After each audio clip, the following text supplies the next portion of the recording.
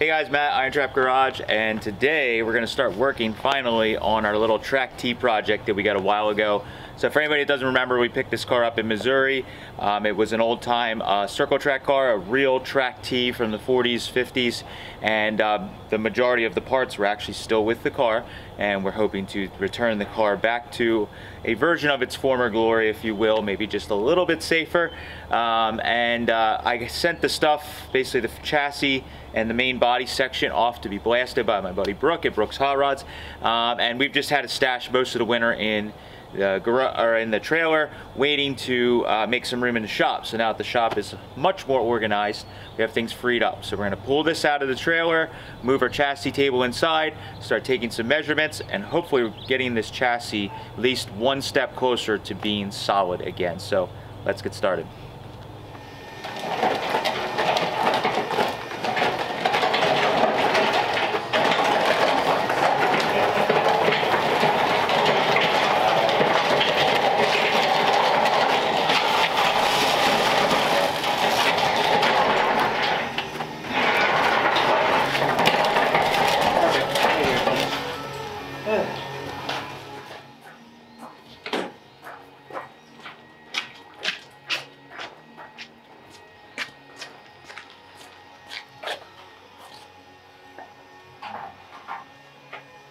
Yeah, we can pull these off. Should we put it down here, or should we get it like? I'm going to put this here. So, yeah.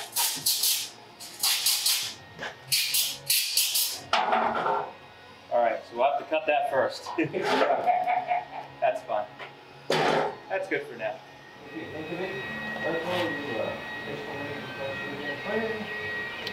87. Wow.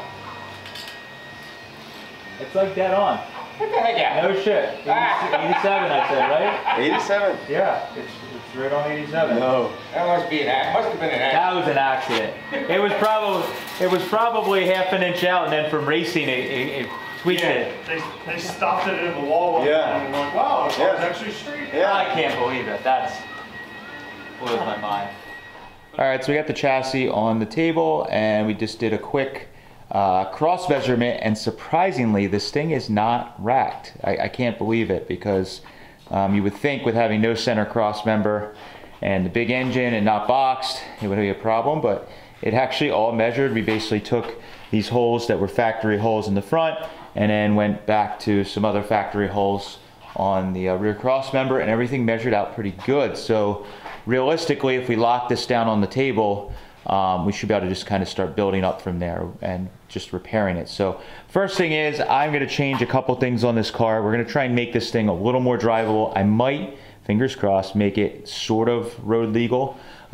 So big thing is trying to get the ergonomics better on this car. I think it was probably very uncomfortable to drive, and just they weren't thinking about that. They just threw it together. So number one, your feet sat way down in here, which is okay, but it's just kind of sketchy and I didn't really like it. So we're going to cut that off first, and then we can get the chassis fixtured down. So usually what I do on these with the rear cross member is I use this bar here, and we raise and lower it depending on what we're doing.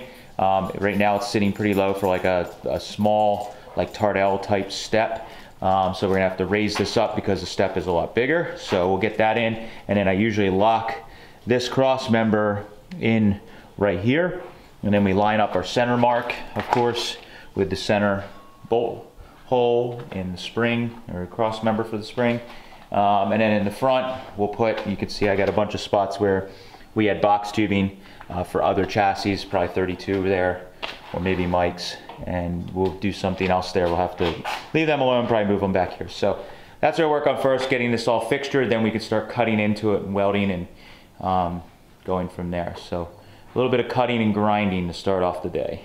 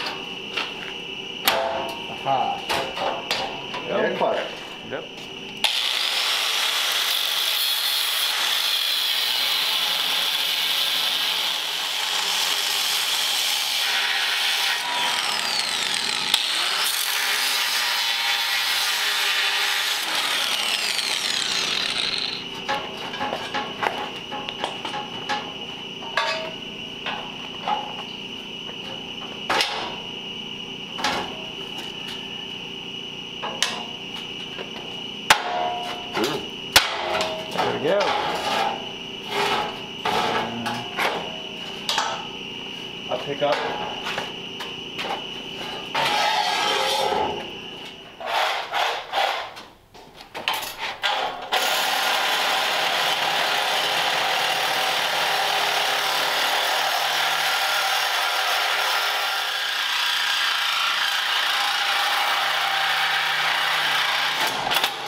Oh, never mind. That was easier than I thought. We'll probably need it at some point. Yeah. It's a mess. Boards out. Ooh. That might actually work. Almost. What's hitting now? There. Oh, okay. Which that's okay. But it's close. Yeah. Well, that is causing a problem right now.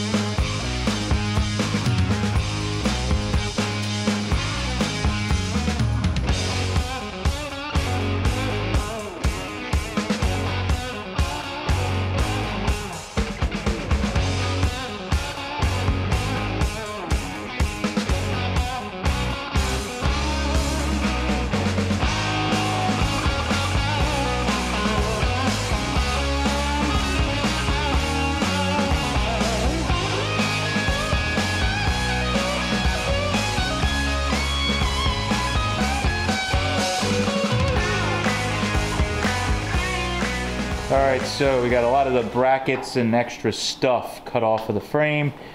Ground down some of the pieces that were in the way, basically.